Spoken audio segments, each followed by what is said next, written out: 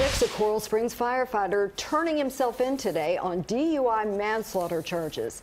He came face to face in court with the widow of the man who died in that crash.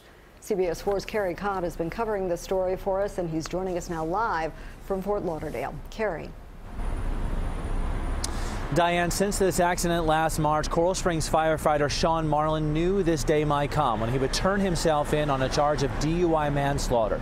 Also, since that accident, the wife of the victim, John Hawkins, knew this day might come as well, a day she long awaited. And this is on Sean Marlin. Mr. Marlin is present. Sean Marlin, a Coral Springs firefighter, turned himself in a Broward courtroom Wednesday. He's accused of driving drunk after attending a St. Patrick's Day parade this year and hitting a group of motorcyclists stopped on the Florida Turnpike, killing one of them, John Hawkins. He destroyed my life, and I've been living in misery. Hawkins' wife Angela told a judge the couple was in South Florida to celebrate their 30th wedding anniversary.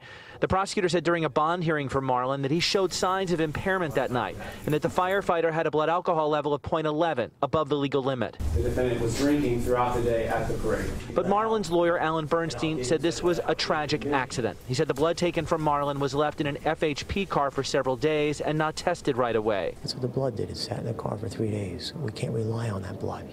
Marlin's mother described her son as a good man who became a firefighter to help others. He is ready to fight this and prove his innocence.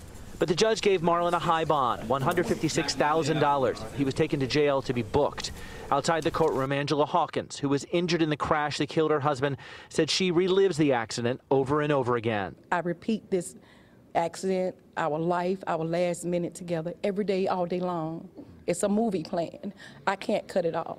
She said she wants Marlin to feel what it's like to be separated from something he loves, just as she is. When he killed my husband, he killed me. So it's like waking up the dead when you wake me up. I have nothing to look forward to or from.